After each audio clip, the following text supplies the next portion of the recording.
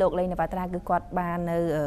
ចែកអំណោយជាថវិកាជូនទៅដល់កម្មករដែលធ្វើការនៅក្នុងបរិយាគាត់ដែលចំណាយថវិកាទៅដល់ជាង40លានរៀលឯណោះចាឃើញថាលោកលេងនវត្រាគឺជាអង្គការវ័យក្មេងមួយរូបដែលគាត់គឺជារឿយៗតែងតែចែកនៅថវិកាក៏ដូចជាចែកអំណោយជូនទៅដល់អ្នកដែលទីតលក្រជាងខ្លួន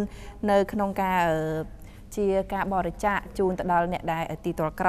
ហើយអ្វីដែលពិសេសផងដែរគឺជាក់ស្ដែងនៅថ្ងៃនេះនៅថ្ងៃពីម្សិលមិញចាសំទោសដោយលោកលេងនវត្រាគឺបានណាត់ជួបជាមួយនឹង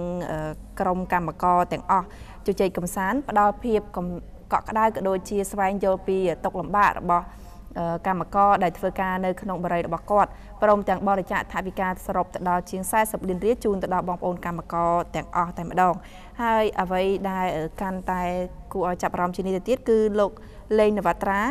គឺគាត់បានមានប្រសាសន៍ជូនទៅដល់កម្មករជាងទៅដល់1000នាក់ដោយគាត់បានជំរុញលើកទឹកចិត្តដល់កម្មករដែលធ្វើការនៅក្នុងបរិយារបស់គាត់ថាគាត់ជឿជាក់ថាបងប្អូនទាំងអស់គ្នាគឺរួមកម្លាំងគ្នាសាងសង់ផ្ទះដែលមានគុណភាពជូនទៅដល់អតិថិជនហើយបើបងប្អូនទាំងអស់គ្នាគឺមានបញ្ហាអ្វីគឺអាចនិយាយជាមួយនឹងគាត់បានឃើញថាទឹកចិត្តរបស់គាត់គឺពិតជាជ្រះថ្លាខ្លាំងមែនទែនដែលគាត់ជួបជជែកកម្សាន្តជាមួយនឹងកម្មករដែលជាកូនឈ្នួលរបស់គាត់ហើយគាត់បានជូននៅថវិកាក៏ដូចជាមីជាច្រើនកេះនៅក្នុងការ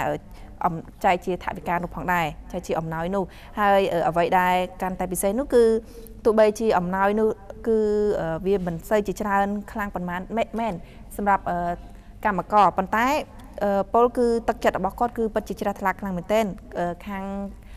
បងប្អូនដែលជាកម្មករនៅទីនោះគឺគាត់ពិតជាមានសេចក្តីសប្បាយរីករាយខ្លាំងមែនទែនក៏គាត់សូមស្នើសរសើរដល់ទឹកចិត្តរបស់លោកលេងនវត្រាជាមួយនឹងភរិយារបស់គាត់គឺពិតជាល្អខ្លាំងមែនទែនហើយបាននិយាយទៅគឺកម្រមានកម្មករណាដែលធ្វើការសំណងហើយទទួលបានការយកចិត្តទុកដាក់ពីម្ចាស់បរិយាខ្លាំងណាស់ចានេះគឺពិតជារឿងមួយដែលគួរឲ្យស្ងើចសរសើរទឹកចិត្តរបស់លោកលេងនវត្រាខ្លាំងមែនទែនចា